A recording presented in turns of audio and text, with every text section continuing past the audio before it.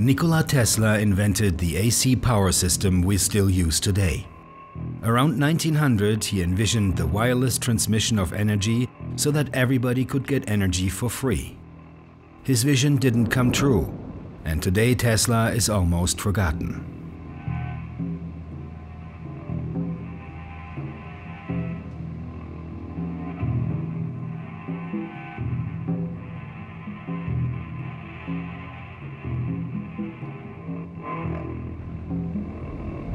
The research begins at Nikola Tesla Corner in New York City.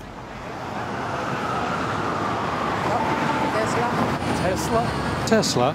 Oh, Nikola Tesla. He was from Moscow. The Tesla rod. Wasn't he the president? He's the man who invented static electricity. There was no static electricity before Tesla. Am I right? What he did not invent. Well, he didn't invent.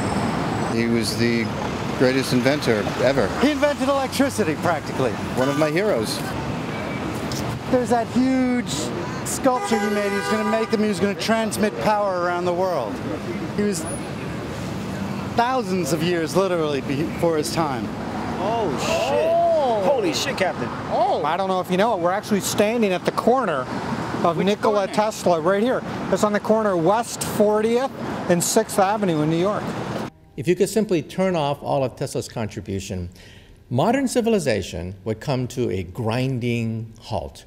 We would be thrown back literally 100 years into the past, back into the days of steam engines and steam locomotives. That's the contribution that Tesla made. In some sense, he's the architect. In some sense, Tesla is the architect of modern day civilization. I've been through that obviously many years, and the different Tesla requests I've gotten, you know, again, nothing. And I've had people come in like yourself, you know, because nobody can believe that there's nothing on someone as famous as Tesla. It's like saying you have nothing on Edison or Einstein. You know, I mean, for some reason, it looks almost as if he was blackballed. Who knows? Your wife's on line one. Okay. My wife's calling now. I really have to go. Yeah, okay. My wife is Don't get in calling. trouble with your wife. Yeah. Nothing there on Tesla? Why? What's the background? The scandal behind Tesla is that he was, I think, cheated of much of his well-deserved fame and also patents. He was in on the discovery of radio. He was experimenting with X-rays before the announcement of the discovery of X-rays. He pioneered the AC motor. You realize that everything you see around us, the lights in this room, the lights of New York City, are all energized by AC motors and AC power. So in other words, Tesla laid the foundation of a second industrial revolution. 100 years ago, he already predicted the oil crisis by saying, if we use fuel to get our power, we are living on our capital and exhausting it rapidly. This method is barbarous and wantonly wasteful and will have to be stopped in the interest of coming generations. So that's a prophetic statement from around 1895, 1900, I'm sorry, 1900. Yep.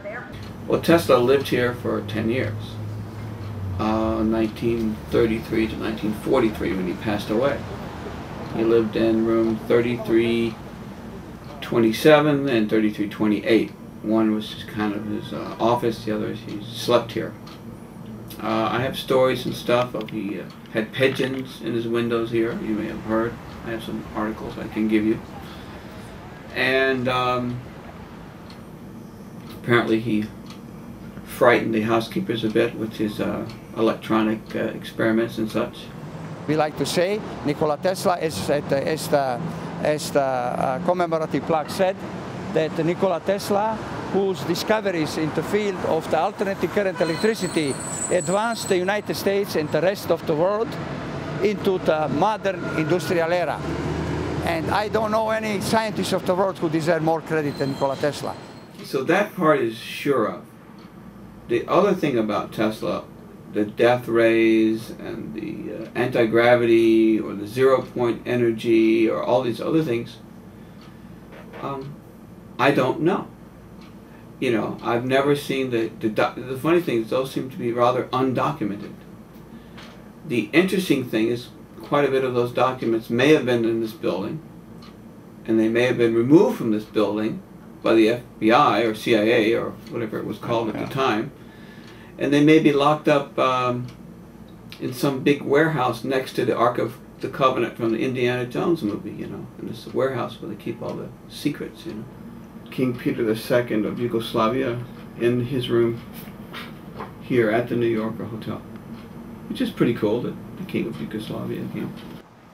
When Henry Ford died, something like there was a big pause and all the cars came to halt. And when Tesla died, it was just completely unknown. In 1901, Tesla built the Wardenclyffe Tower in Shoreham, Long Island. Financed by J.P. Morgan, the most influential banker of all times, the huge construction of timber, copper and steel was designed for the wireless transmission of energy. The tower was never finished as J.P. Morgan refused to continue funding. The original footings are still there. They're made out of a different type of concrete. You see it up here, here. These are the cornerstones of it. So that's the original. What happened, we wound up with 375 4-inch holes going down 100 feet, which are now filled with concrete. So it's like concrete 4-inch tubes all the way down, 375 of them. So now it can't ever move again. That's it. It's over. I think we reconstructed it better than Tesla did.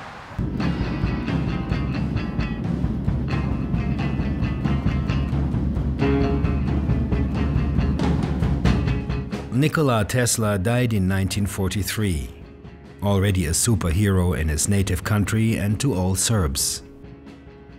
His cousin Sava Kosanovic, ambassador to the US, had Tesla's belongings shipped to Belgrade to establish the Tesla Museum there.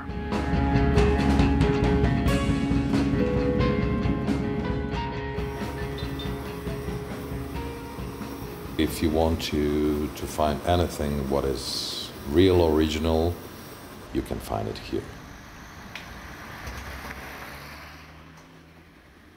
In every photograph you can find a lot of very important details made by Tesla himself. It means that he was also the first museologist, and a very important one for us today, and also the first who made these mystical things about himself. The genius who lit the world, who actually was out of time or in front of his time. Everybody is right saying that. Tesla is, and was, and is, and will be the unique man in the whole history of the mankind. Nikola Tesla, you're a man out of time. Yeah.